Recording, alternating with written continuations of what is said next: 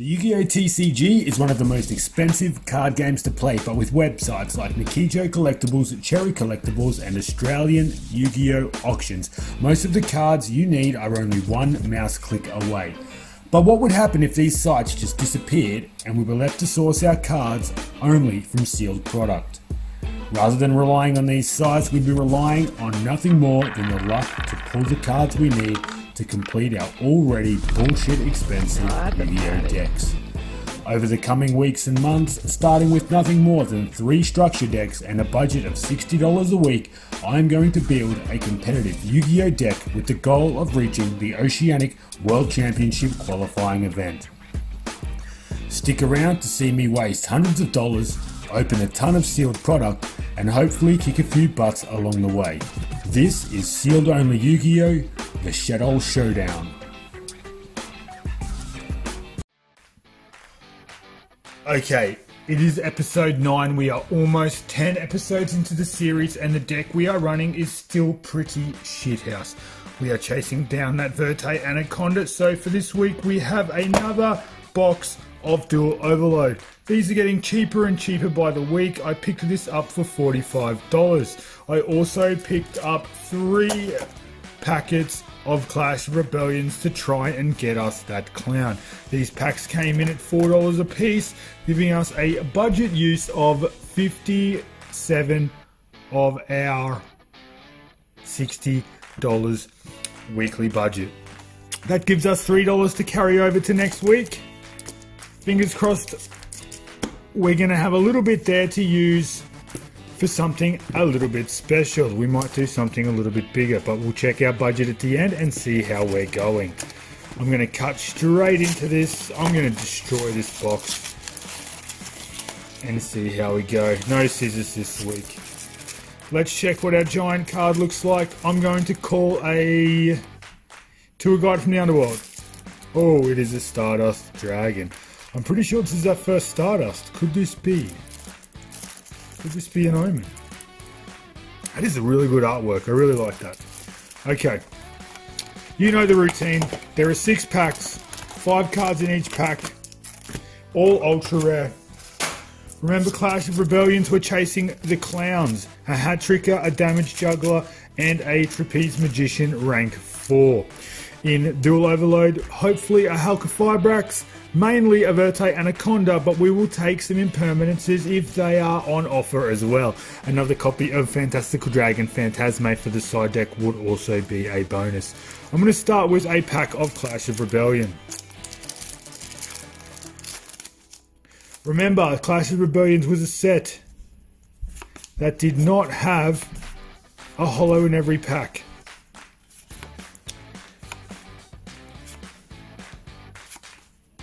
With some Raid Raptor support, Bubble Barrier, Wavering Eyes, Magical Abductor, and an Ignite Crusader. As you can see, that is a super rare. No clowns in there, but we started off with a fairly lucky pull. Let's go into our... Ooh, we're going to open up our Flame Swordsman pack. We're going to put the good card at the back. Golden Castle of Stromberg. This is the first time we've seen that. Protection Whelp. Zombie World. SALAMANGREAT Almirage. And a Starving Venom Lethal Dose Dragon. Not great start, but we did see some cards in there that we haven't seen before. Let's open up our Tenyi Monster. Duel Overload. Good card to the front, or good card to the back. We have a Speedroid Hexasaucer, a Digusto Emerald, this is like copy number 6. Magical Musketeer Starfire, Psyframe Lord Omega, and a Trap Chicks Generaider. Okay. Let's open our second packet of Clash of Rebellion. We need that Performage Hat Tricker. Humid Winds, Performance Power Drummerilla, Extinction on Schedule, Black Metal Dragon, Cosmo Forerunner, Raid Raptor Fuzzy Lanius, Brilliant Spark, Rank Up Magic, Raptor's Force, and a Samurai Blowtorch. We only got a rare in that pack. Gotta love those Cosmo cards. Let's get into our Cyber Dragon Infinity pack. Is the Anaconda in this one? I hope you're hitting that like button. The like button is what gives us life and luck, so hit that like button. Mystical Space Typhoon, Malefic Territory, Blackwing Zephyros the Elite, Angracum Umbrella, and Witchcrafter Creation. We are getting down to the wire and it is not looking too pretty. I hope you are smashing that like button. This is getting absolutely nuts. Fourth packet. We have Kinyo Sukui. We have our Transformer. Hysteric Sign. Cybernetic Overflow, and it is not a Link monster. It is another copy of Phantasme. That is a really good pull, guys. I'm really happy with that one. That's going to go straight into the side deck. Thank goodness. I think that card may have just saved this opening. So we have a Phantasme. Let's crack into our last packet of Clash of Rebellion. I can see a Trick Clown on top. Is this an omen that we're going to see another clown further down the pack? Pianissimo, Didi Pandora, Aroma Garden, Aroma Bergamot, Raid Raptor Fuzzy Lanius, Brilliant Spark, Rank Up Magic Raptors 4, Super Heavy Samurai, and we did not get the extra clown that we needed. That's okay, we do have more Clash of Rebellions to open. Fingers crossed there is something in these last two packs of Duel Overload that are going to help us save this opening. We're going to put the Rad card to the back. We have a Swap Frog, a Casper, a Malefic Divide, a Secret Samurai Fuma. We're going to check the bottom. It's a spell card. It is a Awakening of the Possessed. For some reason that card seems to be sold out everywhere. I do not know why. I didn't think it was that great, but people seem to love the Charmers. We are on our last pack. I hope that there is something in here. My goodness, I need that Verte Anaconda. We have a Dangerous Frightfur Nightmare, a Speedroid Marble Machine, Malefic Tune. This pack is so bad. We have a Cubic Ascension. It is not a Link monster. It is another Chaos Dragon Levianeer. That is our third Levianeer, guys. Why can we get 3 of these and no Anacondas? I did not think Anacondas were so hard to come by. Well, again, there aren't going to be too many changes to the deck this week. I can see me putting the copy of Phantasme in. But in terms of the Clash of Rebellion stuff, there's really not a lot of stuff in here that we can actually run. We don't need the Trick Clowns. We already have our quota for those. Nothing in there is usable.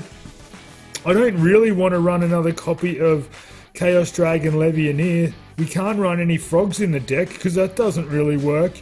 And none of the spell and trap cards are actually going to be of any use to us. Can't get any more.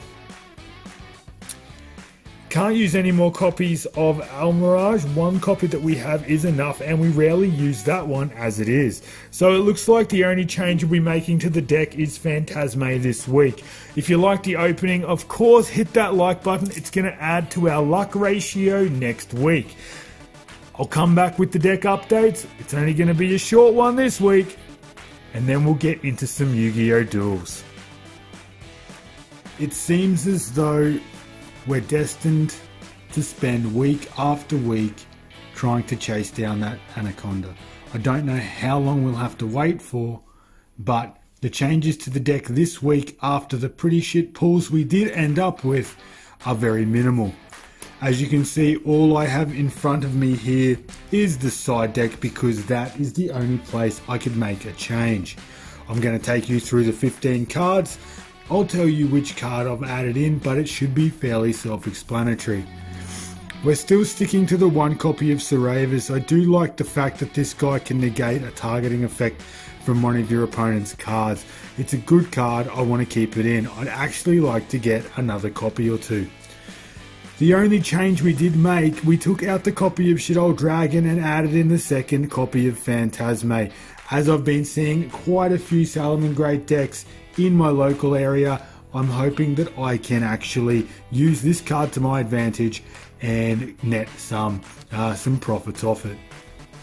We are still running the 5-card Kaiju package, including 4 monsters and the copy of Interrupted Kaiju Slumber.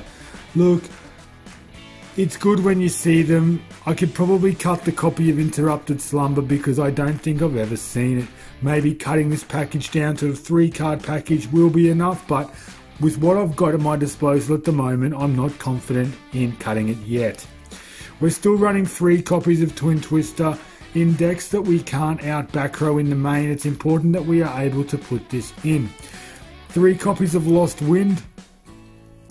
I do like this card. We haven't seen it too much in the series, but being able to negate the effect and halve the attack of a special summon monster, it's pretty special. The last card we have is the final copy of Reeshaddoll Incarnation. I do think this could be one of the next things I cut.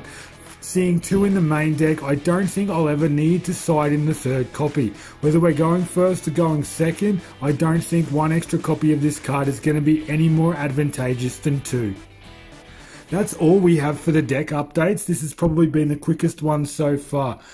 I would like to let you know that at my locals this week, they have decided to keep their doors closed, so the duels this week will be online. I'll be taking this exact side deck with the same main and extra deck that we used last week at locals to do the duels. I'll try and play 3 or 4 rounds. Hopefully I can get through more than a few without people rage quitting on me when they see the first summon of a Shaddoll card. Let me know in the comments what you think about the deck. Don't forget to hit that like button, and of course stay tuned for the duels and the recap that always comes after. See you on the other side. Alright, we are here with round 1 and we are playing what looks to be an Invoke deck, but it actually was a Generaider deck. What you can see here is the opponent going into a first turn Macabre, setting up boss stage to special summon all of those tokens. I responded easily here with an Naelshaddoll Construct from the Naelshaddoll Fusion, sending a few cards to the graveyard, but unfortunately I was called by the grave. I did still get to use the Construct effect to, of course, send a Wendi. Wendy's effect was definitely negated by the invoked Alistair, and yeah, I had to basically try and attack, but the Generaider negated my Construct's mandatory effect and destroyed it. I ended up with an Naelshaddoll Fusion back in my hand and a Super Polymerization set to go into an Naelshaddoll Wendi. Unfortunately, the Macabre was just too big for that Wendi, attacking over it and negating the effect of bringing that card back to my hand. There's not much I can do here. He uses boss stage's effect to get him that special summon, and I'm ideally trying to hold on to my life here. Again, that heart is just too good. He negates the effect and it is over. So after siding in a copious amount of Kaiju cards to try and get over some of his monsters, he starts, and I'm now trying to set up a board. He gets all of his tokens. I realise that he has the negate, so I first go into the Foolish Burial. He ashes my Wendi, unfortunately. I'm left to go into a Super Polymerization into an Naelshaddoll Wendi. I get a Kaiju on the board. I'm able to attack over my Iron Kaiju, putting it in my graveyard and leaving me with a 3300 beat stick. Unfortunately, at this stage, he has the Alistair the Invoked in hand and is able to go into his invocation combos just like he did in the first duel. He gives it the attack boost, attacks over my Jizukiru, and I am left with nothing but a Mathematician in my hand plus what I draw. I drew into the Necro Fusion, which wouldn't have been too bad had he have not had the negate on the field. I tried to search out my Kaiju with the Interrupted Kaiju Slumber, but it is negated. I do try to use the Mathematician once again, but alas, it was also negated. All I can do here is set to and pass turn.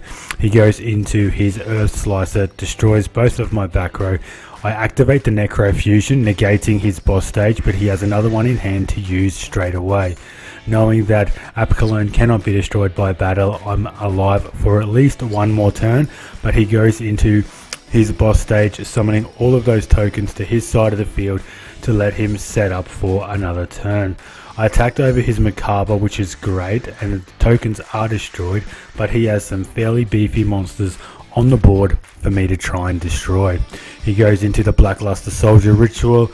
There's not much I can do here, and defeat is imminent at this stage. I draw for turn, take on a Winder. He gets a special summon. All of his monsters are buffed, and I am in real trouble here. All I could do was surrender. I was hoping for a little bit of redemption in round 2 coming up against Subterror. Knowing that my Shaddoll deck was a little bit more explosive than the Subterror deck, I thought maybe that if I could stop him gaining control, I'd be okay.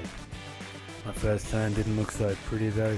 He had the Called by the Grave to significantly hamper my efforts in using my Squamata effect to get some more Shaddoll cards in the graveyard. If you have a look at the hand that he has with 3 Fiendesses, he was definitely in a good position to negate a lot of the cards that I was trying to use. He attacks over my Armageddon Knight. I draw for turn, going into a Squamata, using Super Polymerization into the Naelshaddoll Ariel, and he has a final battle again ready for me. He flips up his Guru. He uses Guru's effect, of course, and I use my Dragon's effect to destroy his back row. Destroying that final battle was a good move, but he just searched another one with that Guru's effect. I was able to mount a little bit of control until he started attacking over my monsters. His back row just deemed itself too strong. I flipped up my Shekinaga. He has his final battle, and he's able to once again flip down my Shek. While it does have a big booty, when it's not face up on the field, it can't do the negating that I want it to do.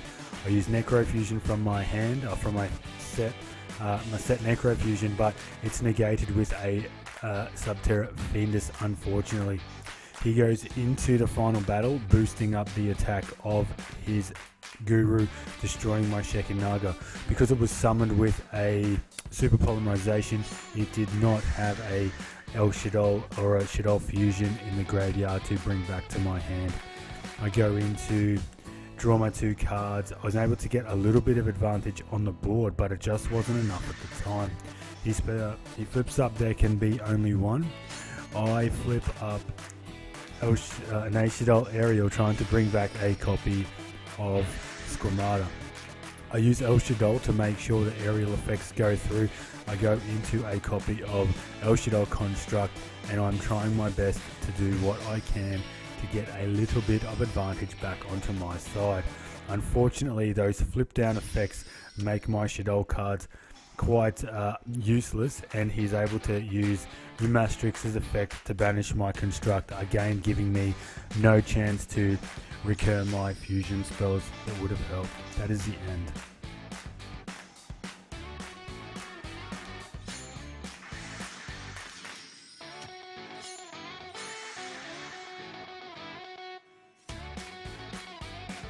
Game 2 definitely didn't start out much better. All I could do was set a Wendi and 2 back row and leave it at that.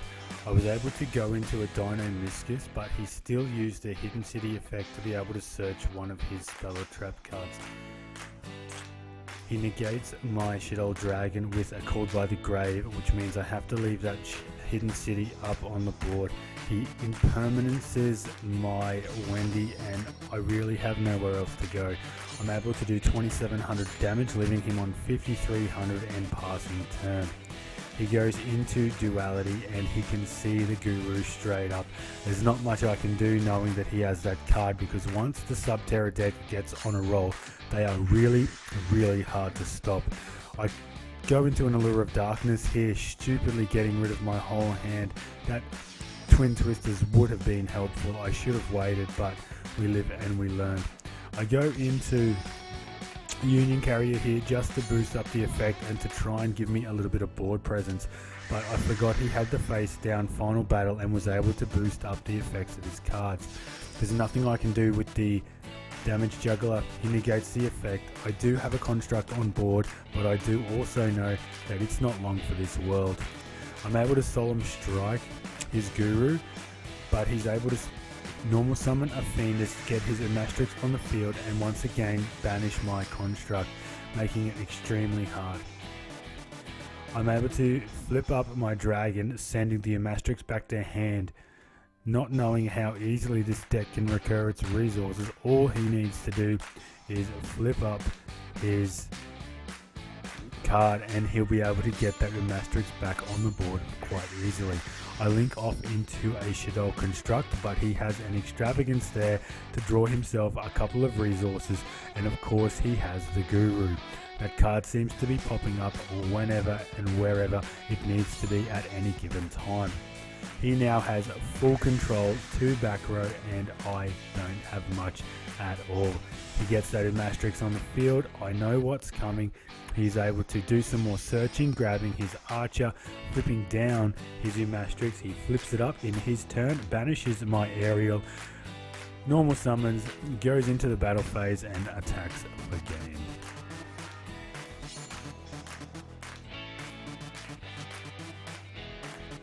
Okay, round 3, and this is the final round. Again, a pretty poor start. All I could do was set a monster, set 2 back row and pass turn. He has 2 Galaxy Cyclones in hand to just banish those straight away. And as soon as I saw that Foxy come down on the normal summon, I'm once again shitting my pants, knowing that I have to come up against a Salamangreat deck. All I can do is wait for him to attack into my Keios, and I special summon the Ariel from hand. He attacks into that, not that I can go into anything because I don't have any banished monsters. Here I made a really poor misplay going into my Ahashima and my Daigusto Emerald without enough targets in hand to even warrant drawing a card. He finishes this one off quickly, going into a Transcode Talker, doing what he needs to do to bring back the update jammer. He goes into a Salamangreat, Sunlight Wolf and the Zeroboros to clear off my board. I have no monsters, no cards in hand, and I am basically at his mercy. I did get the Chaos Dragon Levianeer. I'm able to get over his Zeroboros, but he top decks the Signet Mining, going into the Mud Skipper, bringing out a Baylings, and then searching Parallel Exceed. Because the Sideburst monster was summoned, he can bring out another copy of that to obviously go into Abyss Dweller, which does significantly kill my deck. I have 0 attack on it and it is over.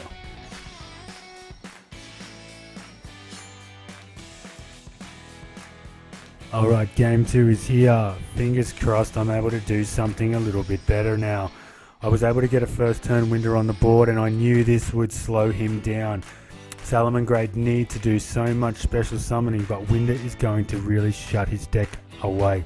I'm able to use my Phantasme. Hopefully that's the new one I pulled out of this week's set. What I did was send his Baylings back to hand, knowing that he wouldn't have that protection on the field.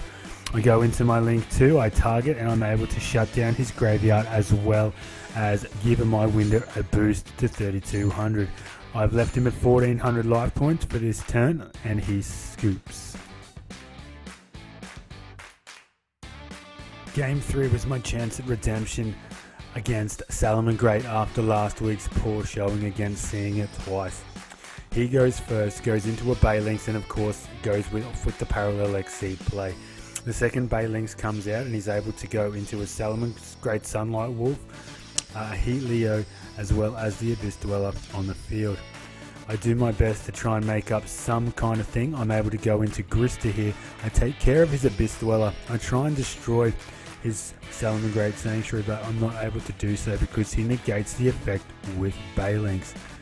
He protects it, sorry. Foxy's into the Will of the Salamangreat, I'm able to negate the summon of Zeraboros. I'm sitting pretty here and I really like the position that I'm in.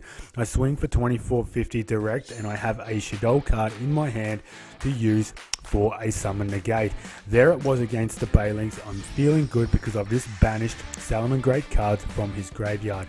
He searches out a Jag, specials into a couple of cards here.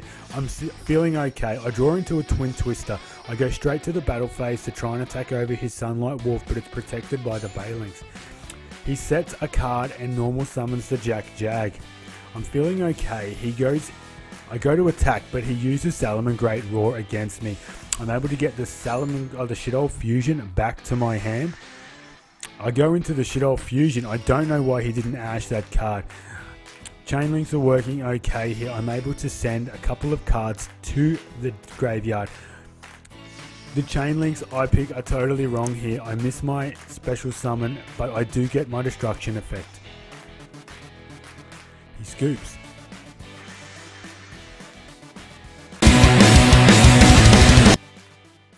What's going on, guys? Welcome back to the recap for week 9 sealed only YuGiOh. I first want to start out by giving a massive shout out to the crew over at YuGiOh Community Auctions on Facebook.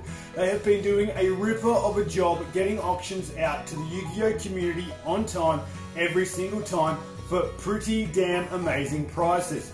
They are doing a super awesome promo at the moment where you can go into the draw to win one of 3 different YuGiOh themed pop vinyls. I will put the link to that competition in the description down below. You need to go and request permission because it is a private group. So request permission. Will or one of the other admins will add you and you'll be able to follow the instructions to get involved in the promo. It is pretty sick to have the chance to win something for free, so by all means go and check it out. Let's not waste any more time, let's get into the recap. From the duels that you've just seen, you saw us go 1 win, 2 losses in another round. This time around, I didn't think the deck was that bad.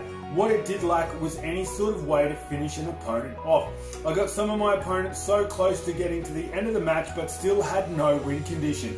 I need to find something big, something huge that can do some serious damage like a Shaddoll Dragon that's actually going to help me out when it comes to winning those final games. I have Naelshaddoll Construct, but sometimes she's not enough to do that final push for victory. Game 1, Generators. I've never really faced that deck before, but I do know they spam a whole heap of tokens out that make it really hard to clear their board. With the negate effects from some of those new cards that they've got and the new ultra rare Lopta to be able to recur and get that Mardell on board pretty quickly makes it extremely difficult to get over. My deck simply was too slow at the time and I couldn't do much about it. Round 2 we came up against Subterrors, and I don't know what's worse, being hand looped by a Trish hand loop deck or having to just play turn for turn against a Subterror deck where they keep flipping up and flipping down Subterror Guru. That card is absolutely shit. I hate it, but I'm so glad it is in the game because it makes Subterror somewhat competitive. Being able to negate my monsters with cards like Effect Veiler and of course Fiendus as well as Infinite Impermanence made it a really hard matchup, and as you saw in the videos we lost that one as well. We really didn't have much control. It looked like in that second game we were actually going to have a win, but I just ran out of resources and couldn't get that final push to win. That's why we need something bigger and better in the extra deck. The final round was a little bit of a Salamangreat Groundhog Day. Of course we came up against Salad in one of the rounds, but this time we actually come away with the win. I do feel as though the deck is probably performing a little bit better, and having that second copy of Phantasmate in the side deck made it extremely, I guess, more, what's the word I'm looking for? I guess it made it more consistent in terms of seeing that card in my opening hand for the Salamangreat first turn. We had control there. Grista put in some amazing work. Being able to negate any sort of inherent summons made that card the MVP for definitely that game, if not the round in general. I do need to keep going to build this deck even further, and moving forward it has opened my eyes to the fact that we need another kind of boss monster. I don't know whether we go for something like access code talker that's coming out in the new set, or do we stick for something like Shaddoll Dragon that I can easily pull, well, semi-easily pull out of the 2019 Mega Tins? I'm not quite sure which route to go yet, so maybe you can help me out. Let me know in the comments what you think the better card is. Access code talker, or of course, Shaddoll Dragon.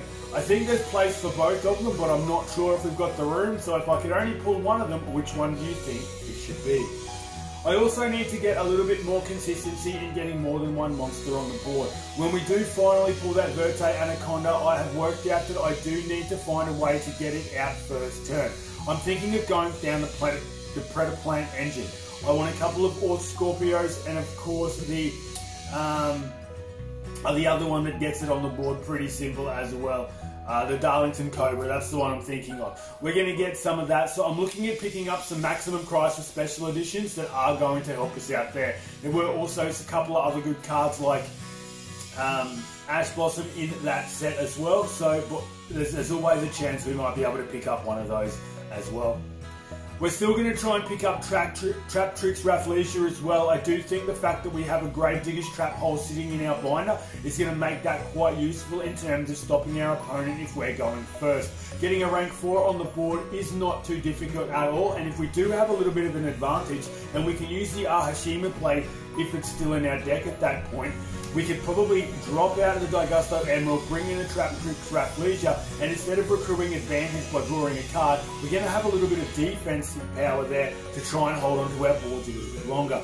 I do think that will be the way to go in the future, and I do have some Breaker of Shadow Special Editions ready to bust open to try and pull that card. We didn't get our extra clowns in the opening this week, but that will be the goal for next week as well. It's clowns and it's the Anaconda. They are my two top priorities right now. If I don't see those in the next week or so, we will keep trying until we do. Don't forget that episode 15 is just around the corner. We have, I think, 6 more episodes till we get there, and by the time we get to episode 15, we should have enough fat in the budget that's going to get us something pretty impressive. I didn't go through the win ratios this week, but I'm pretty sure we're sitting still under 50% at maybe about 45. We need to pump that back up. I know for certain that when I play in week 11, so not next week, the week after, I will be back at a local tournament where I do think the competition might be a little bit better for me to actually use my deck in real life. Week 10 is still online duels. We don't have a locals running at the moment, so I will be playing online again. Hopefully I can get some good duels in and maybe even bump that win percentage up a little bit more. Guys, I want to say a massive thank you from the bottom of my heart for all of the viewers that I do have out there at the moment. Any of the links that are in the description, give them a click and go and support some of the best Australian Yu-Gi-Oh stores that you'll find. Whether it's a Facebook group or a website like Aussie Yu-Gi-Oh Auctions, by all means check them out and use the codes that I'll provide in the description as well. They are some of the best Aussie sellers around, and don't forget to get involved in the Yu-Gi-Oh Community Auctions giveaway. Check it out. Will and the guys would love you to be there. I'll see you in week 10. Maybe hitting that double digits will get us one step closer to that Anaconda. I hope I see you there. I know I will. Have a fantastic week, and I'll see you in the next episode.